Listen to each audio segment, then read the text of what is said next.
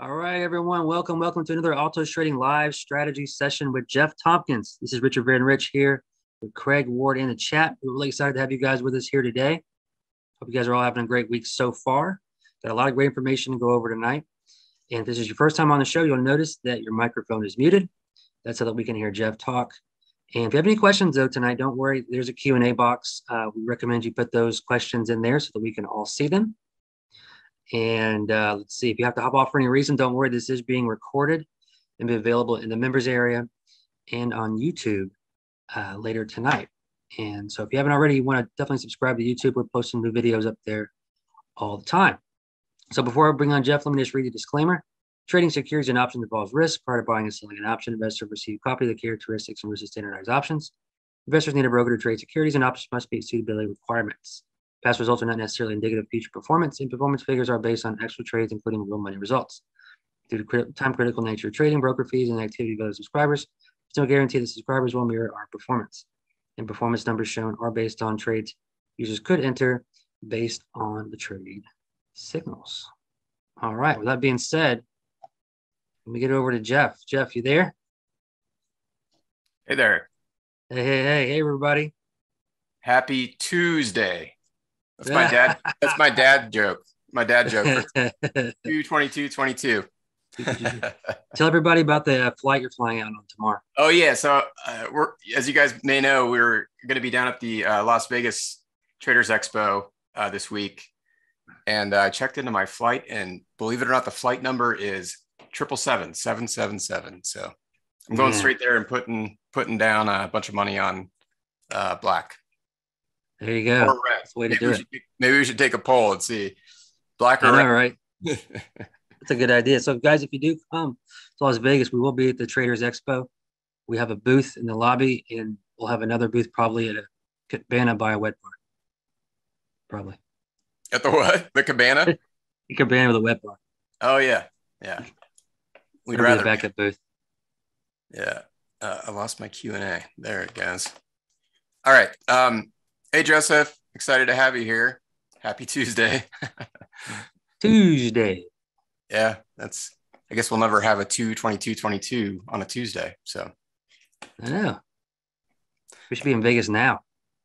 Yeah, they should have scheduled it a day earlier, I guess, or 2 days earlier. So yeah. All right. Well, so tonight we're going to start out with our market overview, map out our levels. And right now there's some really important key levels that we're going to be looking at. And so for that reason, we're making the focus of tonight support and resistance. And how do I use those to identify buying and selling pressure, even ahead of market move. So if we map these out diligently and monitor them, they can, and we actually saw that today, at least on the NASDAQ. The NASDAQ, of course, tends to trade a little bit more with more volatility than the S&P and the Russell and the Dow.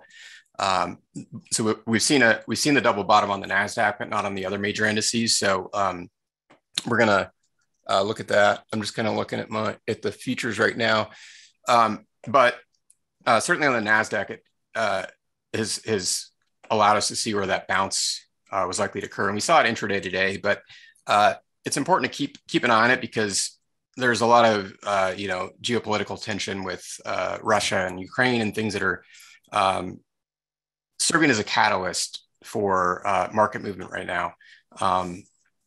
Generally, when we see these types of geopolitical catalysts, they're not in and of themselves what are causing any medium or longer term market moves.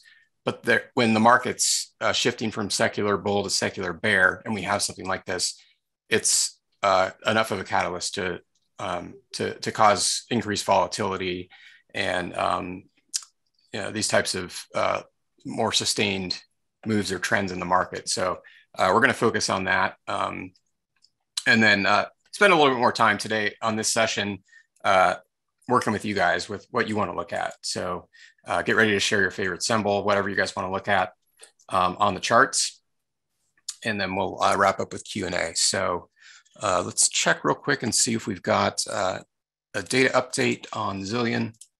And by the way, we're launching Zillion down at the expo this week, so we're excited for that. Yeah, still waiting on that. So we'll just, for the sake of time, we'll start out. It usually comes in 7 Eastern, but we'll go ahead and start out with on the broker platform on TOS. So I'm going to stop my video share so you guys can see the full screen. Looks good.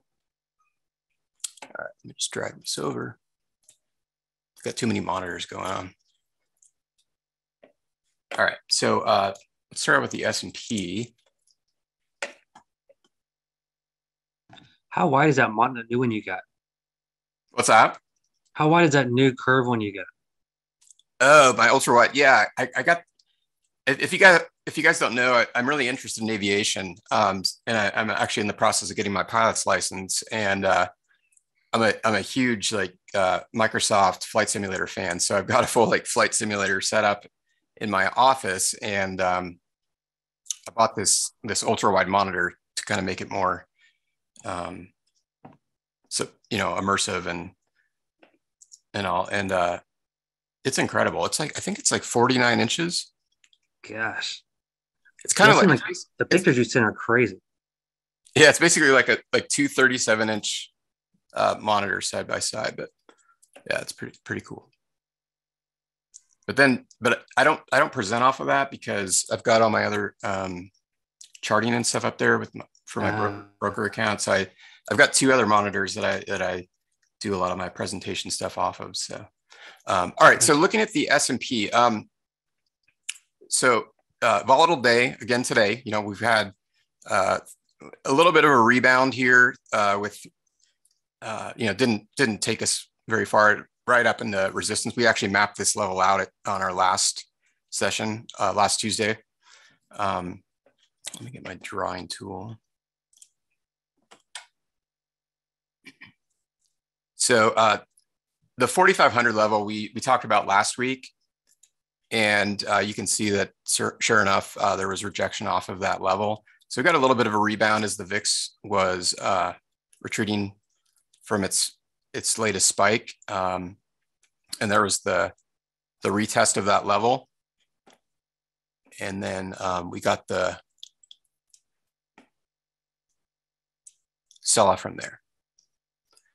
So what we're looking at right now is the 4,200 level for a retest of that double bottom pattern, basically a retest of that from the sell-off back in January. So that's our major support to watch right now on the S&P. If we see, and I suspect we probably will, we've actually got a little bit of a slingshot setting up here as well on the S&P. So you can see that we've hit the lower band there. Tomorrow, let's see, what are we, Tuesday? So we've got a few more trading days, but of course, market holiday yesterday for President's Day. So a short trading week, but we've got 3 more days still to see if this sets up as a slingshot as price trails down. So I suspect that it will. I think and we've seen it on the NASDAQ, because when we toggle over to the NASDAQ and take a look at that, you'll see that that's already occurred. But I think that we'll see it on the S&P and probably the Dow as well. So retest of this 4,200 level, and that's our support to watch. So these can be good buying opportunities, but also remember that last week we spent a lot of time talking about the shift from secular bull to secular bear. I would be very surprised if we get back up into the 4,800 level on the S&P. The market structure is really changed. We've been in this decade plus long secular bull market, and all evidence points to that being over. There's not really a whole lot left to sustain these higher price levels that we saw later in the year last year. So, so watch this 4,200 level for support,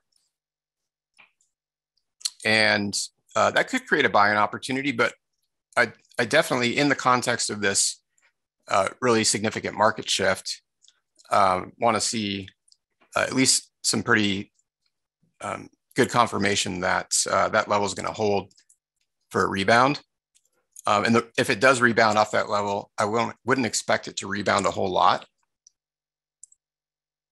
So, you know, it's not an opportunity where I would jump in to the long side very aggressively, but maybe good for a short, or I shouldn't say short, I should say short-term rebound, maybe back up into what would not then be resistance around 4,300. So maybe good for about 100 points to the upside if this level holds. If it breaks, then this support level will become resistance, and you know, we're looking at depending on, you know, we don't know how far it would break below, but and sell off, but some sort of a rebound back up into 4,200, and then I'd be looking for bearish opportunities below 4,200 on the S&P. So that's really, you know, right now what we want to be looking out for is this major support level at 4,200 with resistance at 4,300, both century marks. And we'll take a look at the, let me clear these out, at the NASDAQ. Any questions there, Richard, on the S&P? Someone is kind of fold in. They're saying, talking about, it seems like things are kind of looking to be going down. They're saying that in Zillion, it's looking like the 3 long-term trends are showing bullish. Do you see that? The 3 long-term trends? Yeah, that's what he's saying here. It's anonymous. We'll have to go. We'll get over to the Zillion platform here momentarily and look, but yeah, it shouldn't. Okay. Before you go back, Chris just asked for the slingshot. Does a candle need to pierce the lower band, or should it just close below? Oh, good question. Yeah, it doesn't have to. You know, the low of the candle should touch the lower band. But today, like on the NASDAQ, was the first day that it did. So it's still not a confirmed slingshot. I want to see price like up here where there was a confirmed slingshot. I want to see it actually start to trail the lower band. So I usually wait, you know, 3, 4, 5 days to see if that happens, just depending on the volatility and the magnitude of the sell-off. So sometimes it can happen very quickly. Sometimes, you know, it takes a little bit longer, but this would be the first day that, you know, telling us it could potentially be a slingshot. But, you know, tomorrow, like right now, I mean, I'm looking at the E-mini S&P futures, they're up about 0.5%. So if price does, you know, tomorrow and through the rest of the week doesn't continue to follow this lower band, then it wouldn't be a slingshot. So we really need to see it trail that over a few days minimum. And always with the slingshot, we want to be looking for support. So the thing with this setup, if it is, you know, a slingshot, is we have a major support level here from the lows back on January 24th. So, which is good. You know, we want to see price trade below this level for it to be a slingshot. So that's just kind of more confluence that tells us that we're in a slingshot setup if price does trail the lower volatility band and trade below this major low from late January. Okay, so let's take a look here at our levels. So we'll mark it at 13,800. It's our century mark. It's close to the low from the 24th. The actual low was 13,724.85. We didn't quite get down there today. The low from today on the NASDAQ was 13,720.92. So pretty close. So if this holds, this could be, a rebound back up into the 14,500 level, which is the average. Often what we see with these double bottoms is like kind of a W pattern. So, we'll get this. There's the slingshot from the past. We get the initial rebound, the sell off to the double bottom, and then a move back up to that the middle of the W. So that would be the 15,000 level, and that's significant. It's a millennial mark, and we could definitely see a retest of that as resistance, right? Not, it's strong. It's not, there hasn't been major sell-offs from that level, so it's not real strong, but we can see a lot of tests of that level. And so a little bit of struggle to break through it. We got a lot of consolidation around that level back in July last year. Then of course it served as strong resistance here in late January, early February. So it's significant. I don't want to, downplay it. It's definitely one to watch if we can get back up there. If we break 15,000, then, I would actually say to watch, get that drawn a little bit better, to watch this level right here around 15,200, because that was a low from January 10th, the high from February 2nd. So if we break through that, then, we're looking at more potential momentum to the upside. But I suspect, these are going to be very strong resistance areas that are difficult to break through.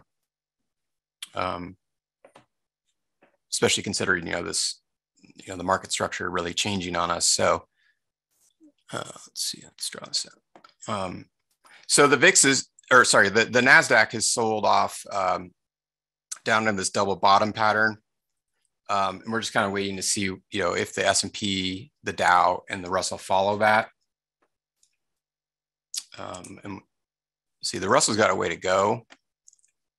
Actually, it's the ETF. Let's actually look at the, in the 1900.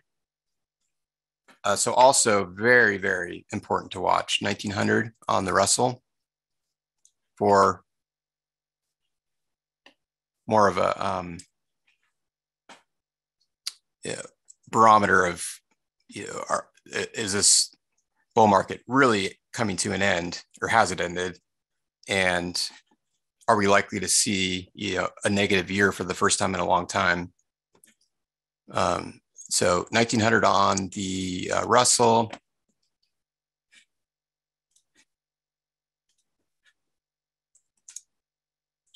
But you can see, like on the Dow, the S&P, we're just not quite down to this double bottom.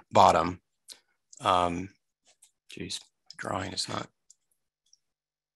the best today, but 330 on the DJX. So if that breaks, look for that. Right now, that's support. If it breaks, look for that as a resistance area for short opportunities on a retest back up into that level. So if we break, look for price to come back up, retest, and then potentially move back down off that. So how do you feel overall about the way the market's been moving the past week? Are you you feel like it's kind of in line with what your projection is with the velocity of the movement, or do you feel like it's kind of gearing up to really drop, or what's your kind of feelings on what it's been doing so far? I just think it's very vulnerable, very fragile right now. As I mentioned last week, there's just not a lot to keep, to sustain these higher prices that we've seen. I think the market was way overvalued, and that's what we typically see. And if you guys weren't on last week or haven't watched the replay, I would suggest doing that, because I talked a lot about that's how these shifts from secular bull to secular bear markets work, is we typically see, we get clues about the end of the bull market, potentially, a year or two, even 3 years before actually ends. So my opinion is that the bull market was over quite some time ago, back in 2019, 2020. And because these things don't happen overnight, we're seeing that kind of start to play out and present itself more significantly than some of these other sell-offs that we've seen, which have been significant as well, but we've still been able to rebound off them.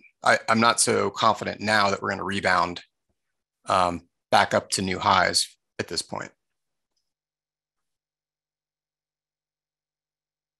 Yeah, I noticed like they raised the amount of money you have to plug in order to trade futures, and it's like, I don't know if that's like a telltale sign. They feel like it's going to be pretty volatile, so they start hiking up. Oh, margin, margin Yeah. requirements, yeah. That's another warning sign, another clue. Basically the brokers are aware that volatility is increasing, market conditions are changing. So when you see them raise margin requirements for leverage products like futures and things, then that's telling us that the market's pretty fragile. But today we did see, and this is why I think that we will probably have some degree of a bounce off of those support levels that we just looked at on the indices. We did see a decrease in the, it closed higher, right? So if you look at the close from yesterday, we closed higher, but we spiked way up overnight. So due to the futures sell-off, so the volatility still spiked, but we did get a retreat today in the VIX. So the support level there to watch is, the resistance first, let's look at that, is 32. And that's a common resistance level on the VIX. You can see that back here in March, to see how we spiked up to that level and retreated. And we also did that just recently, earlier in February. We saw that level hold back in late November. We got a bigger spike, and this is kind of a head and shoulders pattern actually, but we got a bigger spike here in January.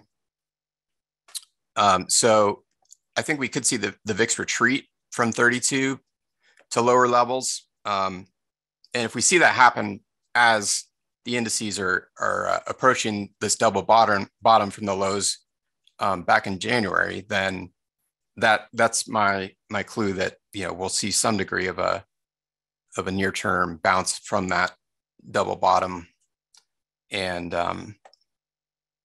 some degree of move up. But again, I don't expect it to be very significant. And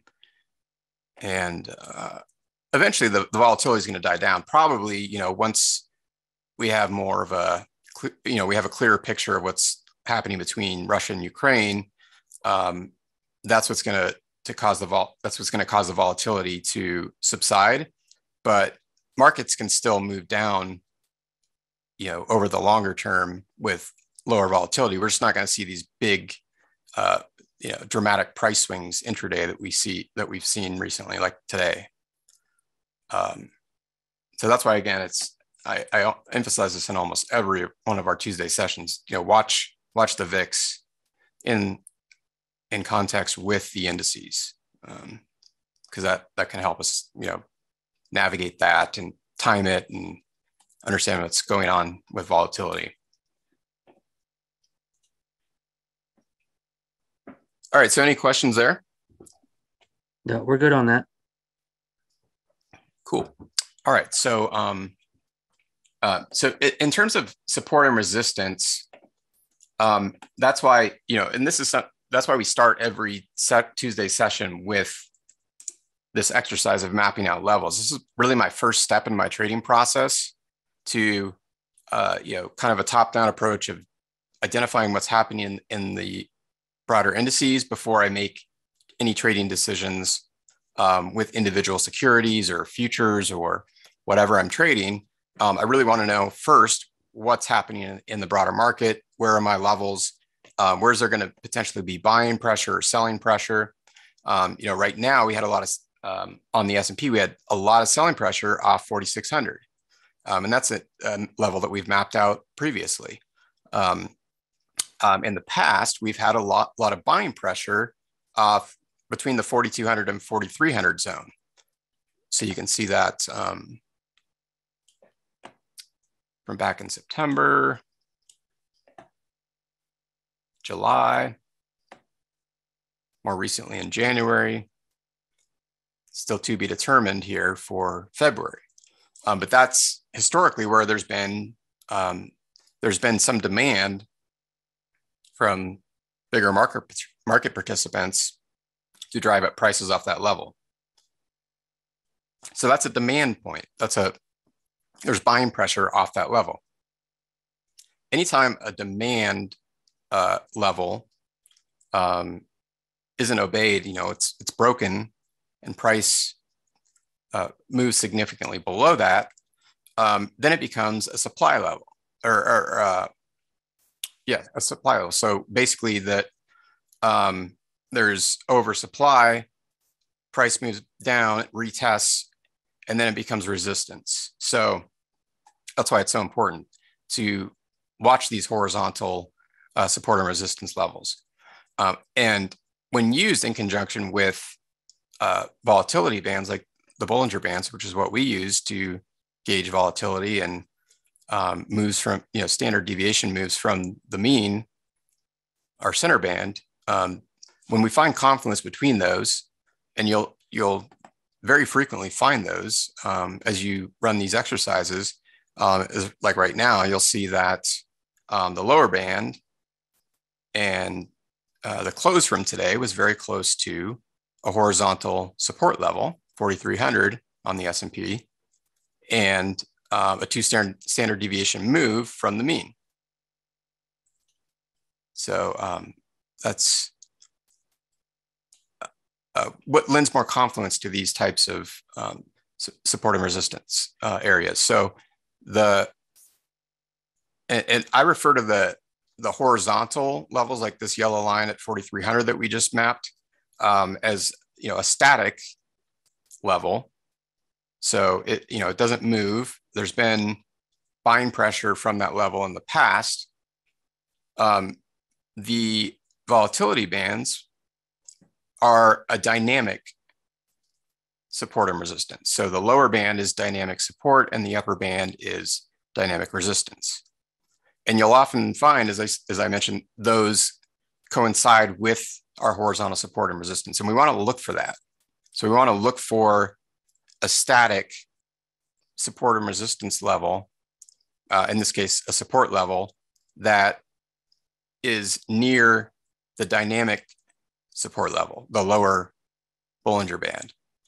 And we want to look for resistance to coincide with the upper band, the dynamic resistance band, to coincide with a static horizontal resistance area. Right now in the S&P, that's 4,600.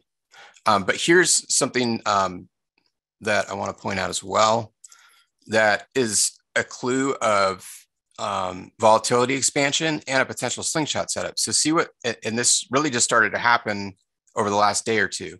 See how this upper band is starting to point up. So it was, we had a lot of volatility expansion here in January because there was a big sell-off, and you can see the upper band peaking around 4,900 and then moving down. But see, now what's happening is that upper resistance band is starting to form a base at 4,600 and then move away. So see how it's starting to point up there at the same time that the lower band is starting to point down. So whenever you see the volatility bands diverge and point away from each other when they were previously pointing towards each other, that's also a signal of potential future volatility. And when it happens at the lower band, that would be for a sell-off. And if it happens at the upper band, we typically would see a move up in prices. But right now we're at the lower band, and we're seeing the bands diverge and point away from each other after a little bit of a get this convergence. So you see how they were starting to point towards each other, and then they start to move away again. And that's often what precipitates a slingshot setup, when we start to see the bands go from pointing towards each other to away. And that gives us really valuable information that volatility is increasing, and price could potentially continue to move lower. But we want to still keep an eye on lower support, because that could certainly occur, but it's got to stop at some point. It's got to eventually, there's just like any other market in the world that's driven by supply and demand. Once there's, right now, there's just not a lot of demand in the market. So once that gets overstretched, buyers will come in, and there will be supply. And what creates supply are lower prices.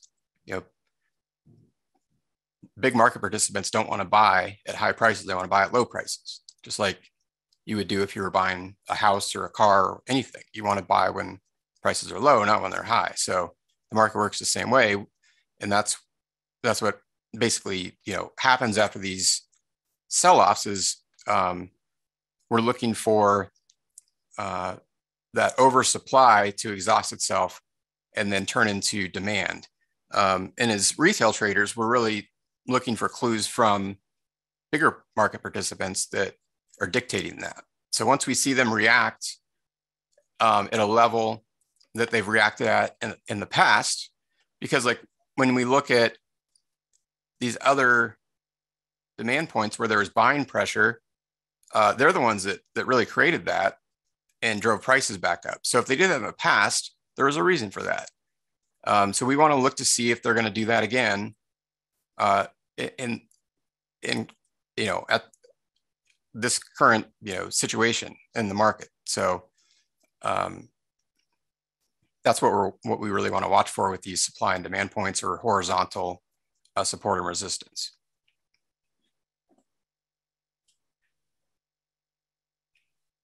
Cool. So hopefully that gives you kind of a clear picture of what's happening right now with supply and demand, support and resistance, volatility. So we'll pause there, see if any questions have come through, if you guys need any more clarification on the indices and the VIX. And if not, we can spend some time looking at some tickers.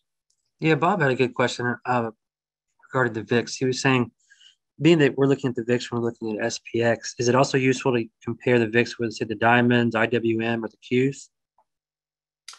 To the extent that, markets are correlated, right? So generally we see, if we see a sell-off in an index, it affects all of them, not always.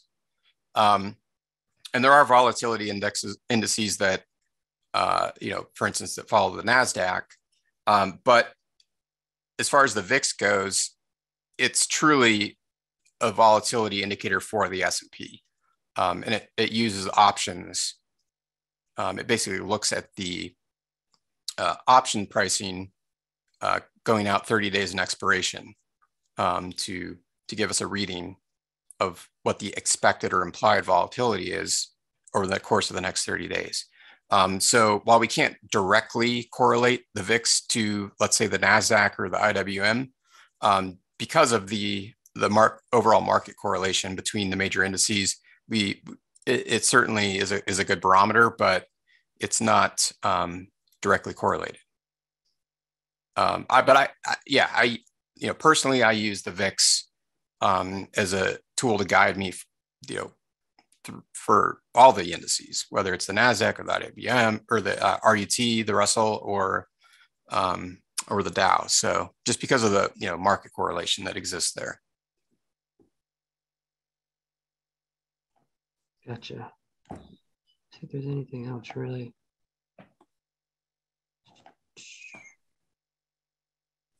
No, that's all for now. All right. I'm going to grab a refill my water here real quick. If you want to gather some tickers, and we can take a look at, I'm actually going to go over to the Zillion dashboard and see if we can get our data update for today. Yes, Stephen, we did talk about the VIX already. This is recorded, so if you guys, anybody that came in late, you guys can check out the recording in the members area later tonight, or we'll have it up on YouTube sometime tomorrow or the day after.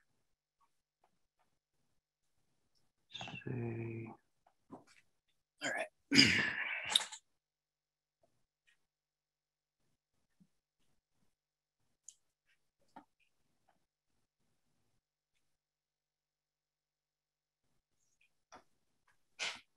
All right. You have any anything we? Yeah, I got a handful here.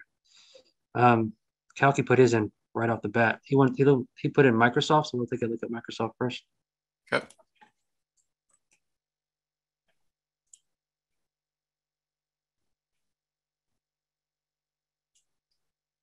So let me take a look. We're in aggressive mode. Okay.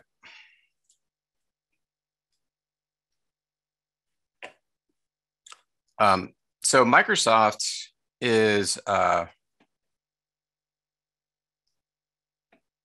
in a bit of a similar pattern of the major indices. I think it has more room to run to the downside. This low from back in late January, which coincides, I mean, the low was surpassed the low from October of 2021.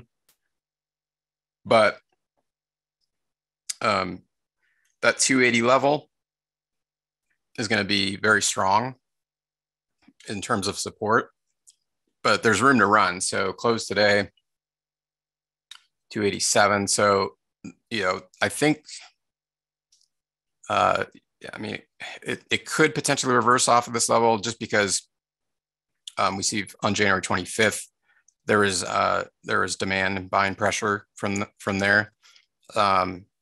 So today's price range on Microsoft is a good indicator of support and resistance. So 284 to 292, I'd be looking at. So unless we get some price consolidation tomorrow or through the rest of the week, in other words, like we don't break the low from today or the high,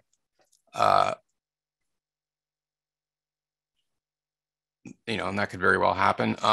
But if we break the low from today, then we're looking at support around 280.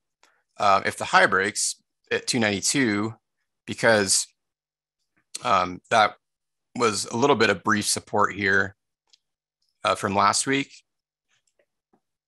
then we may see prices rebound a bit. But we've still got a bit of a range here to get to our major support, which I would map it around 280. The true double bottom would be the low from January at 270, around 276. There's a lot of volatility at that level.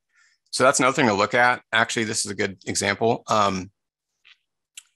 When price forms a support level or a resistance, either way, but in this case, support on this candle, look at what it does at that level. So the reason, this Microsoft, this stock traded down to a low of around 276 and then rebounded up into, about the 315 level,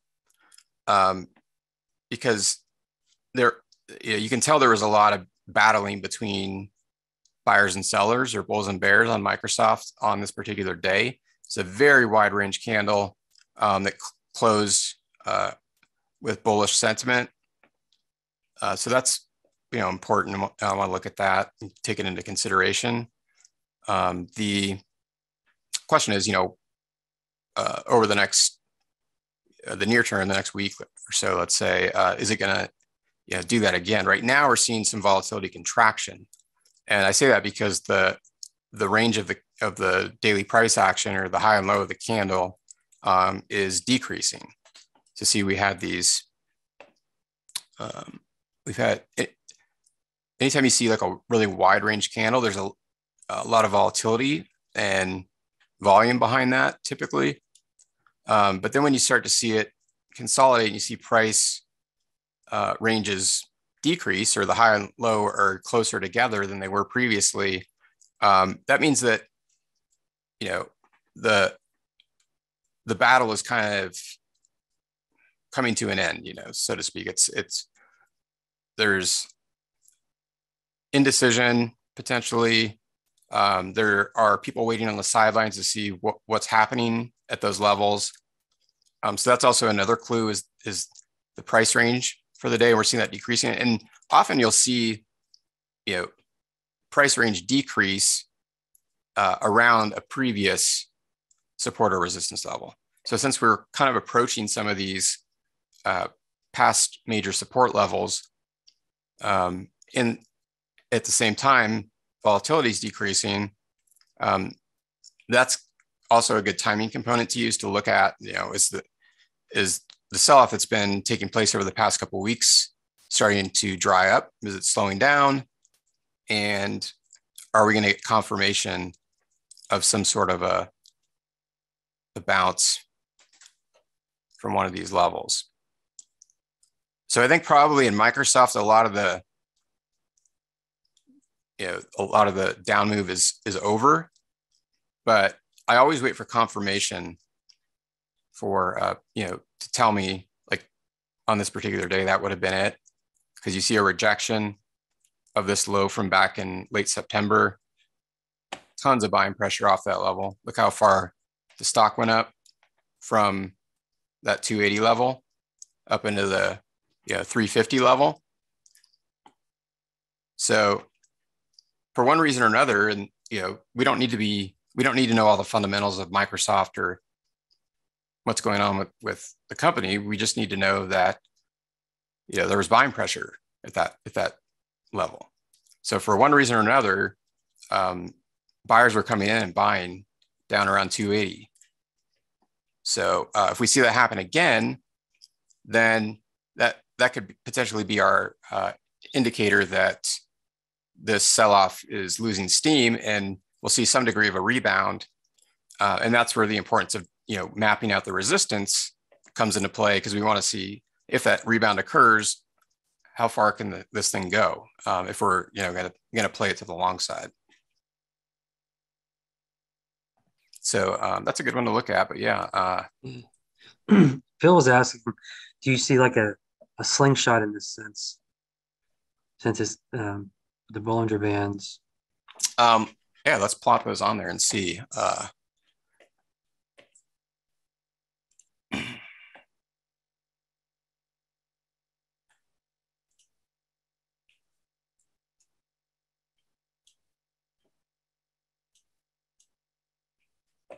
Yeah, so there is a slingshot here going on here. See how, as we looked at on the index, that we have diverging outer bands, and then we have price trailing the lower band. So definitely a slingshot, but right now it just hasn't moved very much. The first touch was yesterday of the lower band, not yesterday, last Friday. So that was the first touch. We trailed, but gap down at the open and then traded up from that gap. So basically kind of filled that gap. Bulls tried to push price up into the 290 level, but bears came back in, drove it down, and closed it pretty close to where it closed last Friday. And with the slingshot, we look for price to trail that band. We want to see it do it to really get the best opportunities in the slingshot, is to wait for price to trail that into a support level. And so we just did that. We just looked at support. It hasn't trailed it into a support level quite yet. There's a bit of one here at 284, as I just mentioned. But for me, I would look for a slingshot to trail into more like the 280 level. And if it were to do that, so if the price trailed down to the 280 level, then I've got a better opportunity to play that slingshot, because I've got from 280 to about 288, or about 8 points for the move back up to that, where that volatility expansion, or in other words, where the band started to, and it's probably truly more like the 292 level, where that volatility expansion began. So that would be, where price touched the lower band, but also where the upper and lower volatility bands started to diverge. So that right here in mid-February is where they really started to, that convergence where they were moving together towards each other started to slow down and stop, and then turn around and start to diverge. So yeah, Microsoft could be a decent opportunity with the right confirmation, with the right patience, getting down into a stronger support level. And one of these sessions soon, we really should talk a lot more about money management and scaling into trades, because what I do a lot of times, even if I identify one of these levels, or I'm looking at a slingshot setup, I typically don't go all in off that level. I often will scale in, starting my position at that level, and then if I'm wrong on my timing, and the slingshot continues, which is fine, then I'll look to my next support level. And let me zoom out here. And I could scale, and I could continue to add to the position at lower price levels. There's really not a lot of support until kind of around, so we got 275 and then 265 back here in April. But if I'm wrong on my timing, then that's okay. As long as I'm using, staying within my risk parameters and using the right money management, I can go ahead and add to the position at a lower price called dollar cost averaging. And even though I might have been wrong buying up around 275 to 280, if I buy the other half of my position around 265, then I've really lowered my cost basis to 270 to 275, depending on where I got in. So that's a really classic trade adjustment, is using a scaling in method. And the important thing is you never want to scale into something and increase your risk to the trade beyond what when you plan the trade to begin with, you would have allocated. So as long as you're staying with your risk parameters, that's a really effective way when you're not right the very first time, to average into the position, lower your cost basis, and when a rebound occurs, then hey, you weren't right the very first time, but you were able to make an adjustment to it and make it work out in your favor potentially. So. Awesome. Stephen wants to see NWL.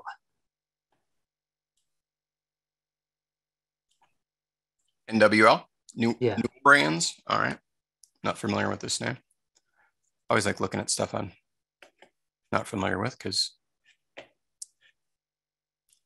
that's how I become familiar with. All right. So on Newell, we've got volatility expansion to the upside. A pretty big move down to almost 3%, 2.9% today. But reaching a support level. So I see strong support around 2450 to 2450 to 2475. It's kind of our support zone.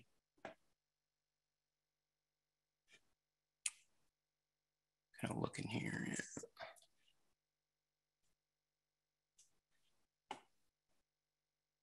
So often on these volatility expansions, the upside, you'll see this, and there was a strong break above that resistance zone back in mid-February. We'll see that happen often, and then come back down and retest. That retest for me, I mean, I guess if you look at the highs here, so if we draw a support level from or near the low from today, there was strong resistance there back in early to mid-November. It's still a little bit early for me because you can see that we have also got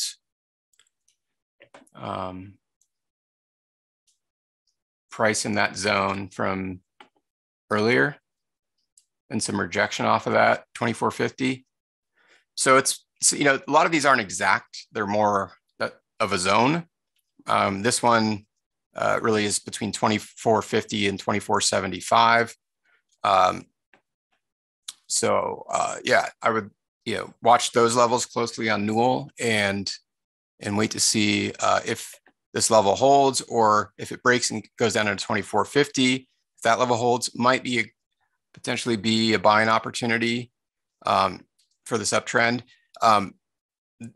You know, the average price, the center band, is quite a bit lower, but it's dynamic, so it's always moving every day. And this is kind of the trajectory of that. So, you know, that could also be a dynamic support level. Right now, that's around 2375. If this zone breaks, if 2450 breaks. So I think, you know, medium term, well, near term, I think, you know, there's obviously selling pressure, but in the context of a breakout from strong resistance and a volatility expansion, there's some potential buying opportunities, in my opinion, with Newell if we see price come back down and hold one of these support levels. And 2350.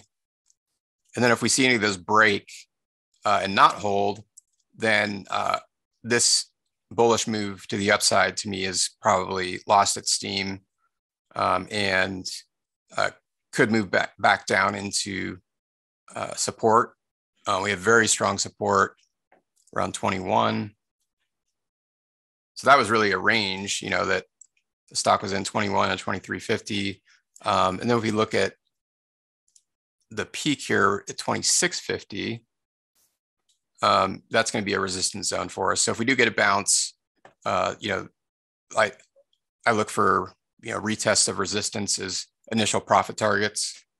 And then, you know, if there's a lot of, you know, bullish buying behind the stock past those levels, I wait for, you know, that to kind of play out, kind of like it did here, and then wait for the retest for added confirmation that, you know, this isn't a false breakout or anything of that nature. So, but yeah, overall, I don't know really, like I said, don't know much about this name. I'm not familiar with the company, but just purely on a technical basis, price action analysis, that's kind of how I see this going. It was in this range for a long time. Also something I take into consideration. So you can see well-defined range going back to September of last year. So a lot of times when you're in these well-defined sideways ranges for a long time, and then you get a breakout, something significant is happening there. There's a reason there's buying pressure past that resistance level. And it's something to take note of. I think that typically once we get out of these longer term ranges that have been in place for months, they tend to hold. So this looks pretty bullish. It's a good one to look at. All right. Jeremiah asked for Tesla. Yep.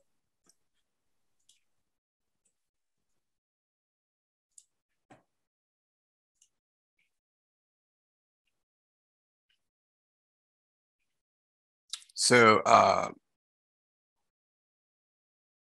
yeah, you know, looking like pretty strong support around 800 on Tesla. So we'll want to watch to see if that 800 level holds. And that, you know, of course, is a century mark. These major price levels at century marks or millennial marks, like 1,000, are important to keep an eye on. You can see there was a lot of support around the millennial mark on Tesla.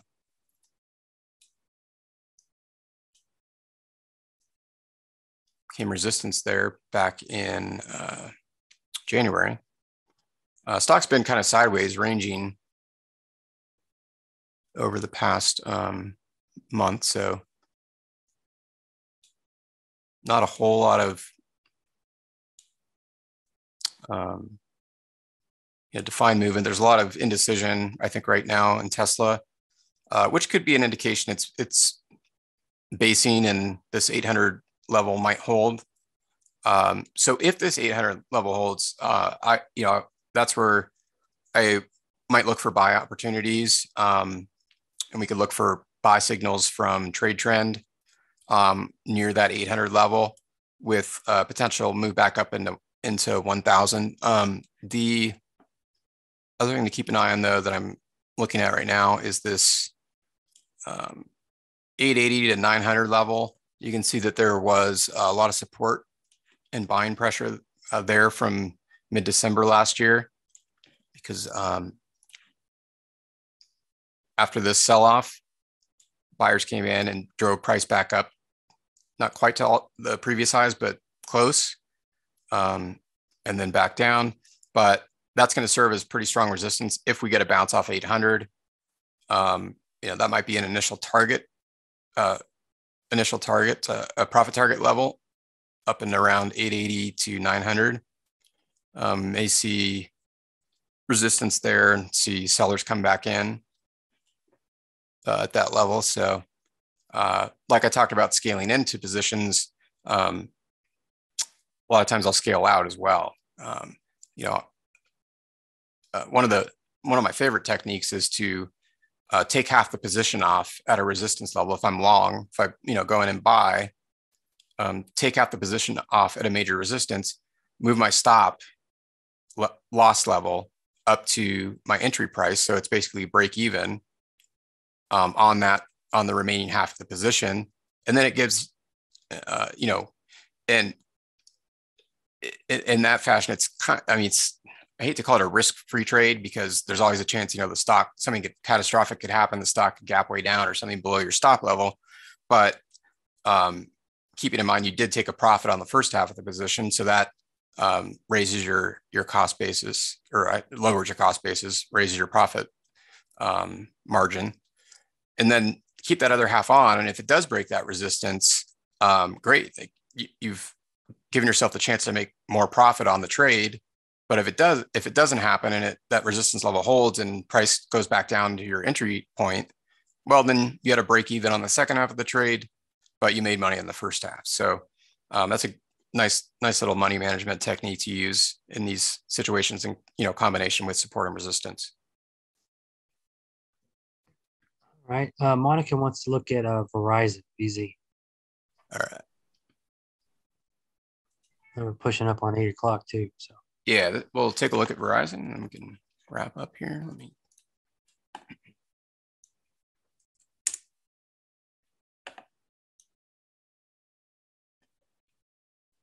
Yeah, so definitely increased volatility in Verizon. You can see the wide range candles, a lot of price consolidation, basically in a sideways channel, with a little bit of upward bias. So see how the upper volatility band starting to diverge away from the lower, but the lower is very, very flat.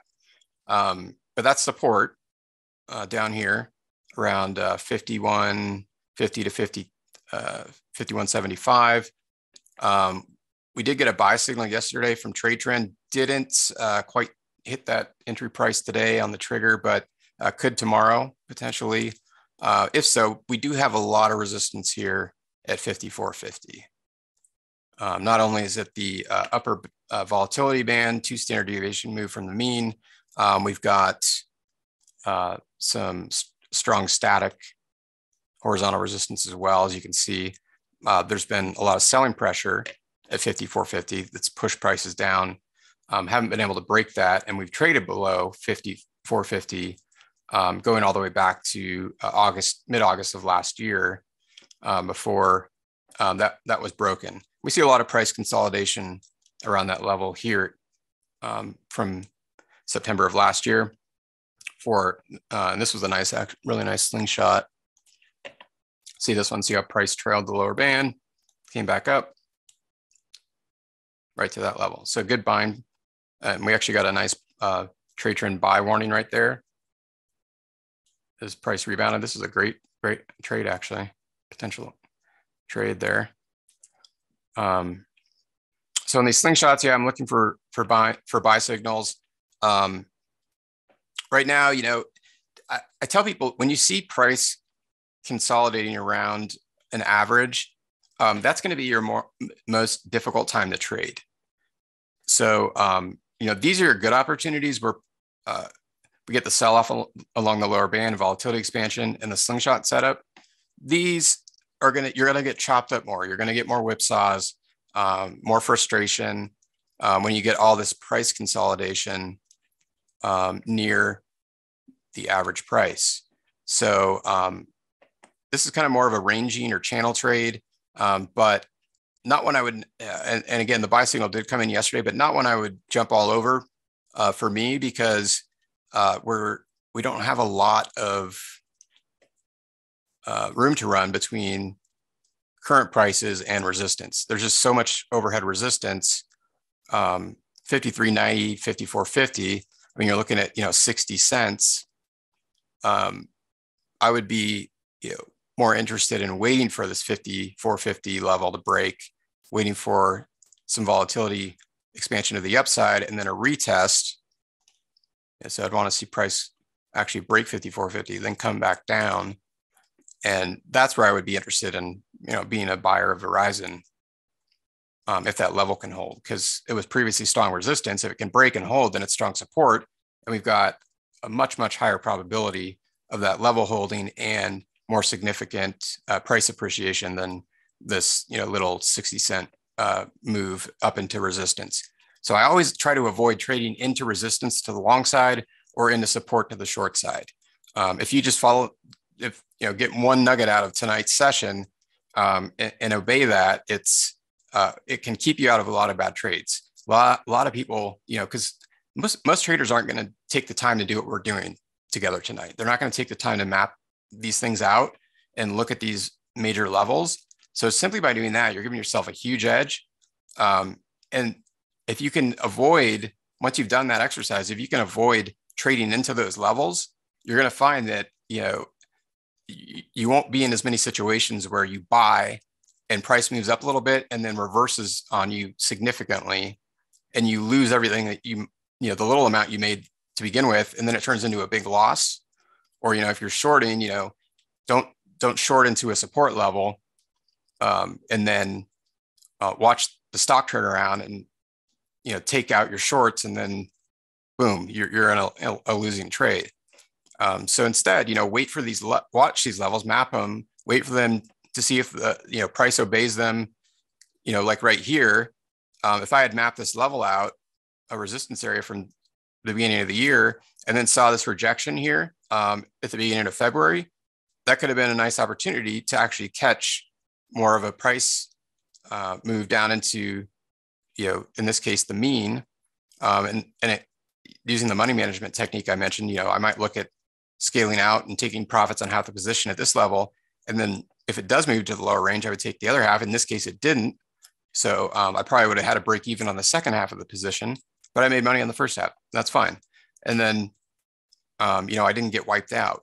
So yeah, I think if you avoid trading into resistance when you're taking a long position or into support on a short position, it can make a dramatic difference in your results and reduce frustration and increase your confidence, your consistency, and all of those things. So this is a good example to look at, but I'd rather see a buy signal like this one back here from October off of a slingshot than one near the middle volatility band, you know, the mean or the average, where we don't have a whole lot of room to run. So patience is a virtue, right? We want to wait and see if price actually breaks that resistance and comes back down and retests it, and that level holds. For somebody that is patient enough to do that, they're going to probably reap the rewards versus, getting in when we're in a range here on Verizon, and the roof or the ceiling of this range is pretty close. So great example to look at. Thanks for sharing that, Monica. That's a good one. Yeah, quick follow-up saying, what do you think the next level of resistance would be after that 5450 level? Let me pull it back up here.